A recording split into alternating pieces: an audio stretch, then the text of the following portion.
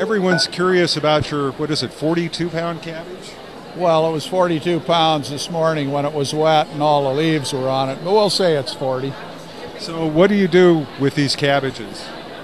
They go into sauerkraut production, and Pleasant Valley Farms is the local producer up there that makes this sauerkraut. It's some secret European recipe and been judged very good stuff. We have about 55 acres of cabbage for kraut. My brothers and I have 30, and another guy has 20. Doesn't add up to 55, but you know. Well, your other farming enterprise is growing spinach seed, and I don't know, other vegetable seed as well, or primarily spinach? Beets and spinach, and we used to grow cabbage seed, but we don't grow cabbage seed anymore for various reasons.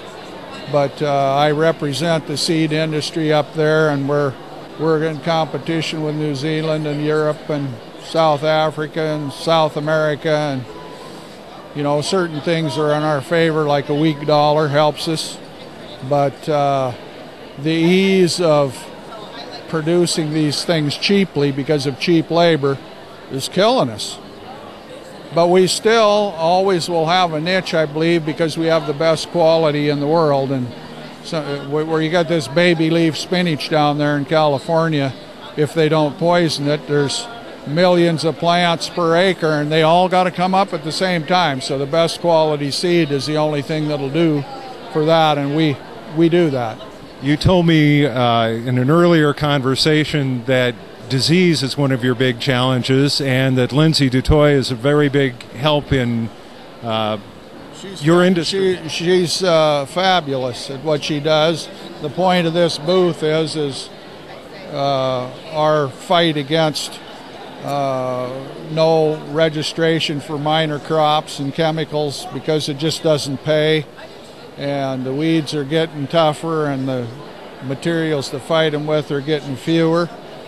And we're now in a potato boom in Skagit County, and that means verticillium, and that's deadly enemy of spinach, and it's a battle. And I've been doing it for 40 years. I'm not going to quit. And Lindsey's helping with the fight, I assume. Very much, very much. She is responsive to growers' needs. She's works 24 hours a day, it seems, you know. She's really diligent. She has her field day and her trials, and she publishes all the stuff that we need to know. She writes letters on our behalf to the chemical companies to try to keep them fired up to keep these things going. And there's Tim is the weed man up there. Tim Miller is the weed man up there, and he works hard. We have a great team at Mount Vernon. So you think it's a good partnership? It's a great partnership, and it's I've been around there a lifetime, and it's the best it's ever been.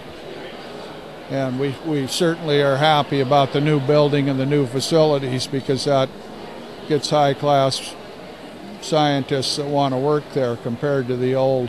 I mean, you know, you can only do so much with what you got, but we're very appreciative of how it turned out. I give another hand to Debbie Inglis, Dr. Debbie Inglis. I don't know if she's in charge temporarily or permanently, but she's in charge, and she got that thing built practically single-handedly. So I give her high marks. Thank you, Kirby. You're welcome.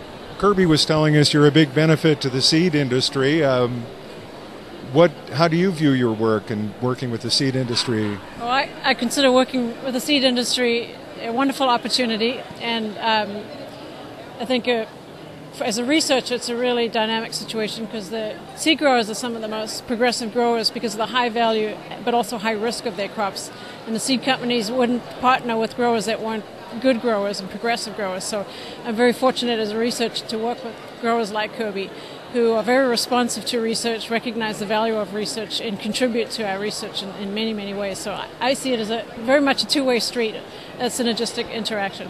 And it sounds like very challenging work too. Kirby was talking about the challenges of being a seed grower.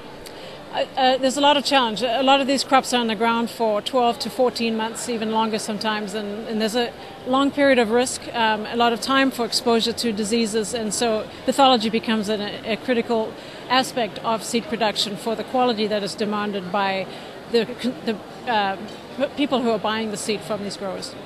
I don't think a lot of people understand how big the seed industry is in our state. How big is it? The seed industry is very big, and I don't know how many crops you want to start counting if you include grass seed and everything else. But with respect to the crops that I work on vegetable seed, it's a huge industry, multi-millions of dollars worth. It depends on how far down the chain you go, but the reason we have such a big industry in Washington State is the climatic requirements to produce seed are fairly unique, and not many states in the U.S. have those combinations of conditions that are needed to grow seed. That's why. To grow high quality seed. Yeah. Thanks. Thank you, Dan. Thanks to you both.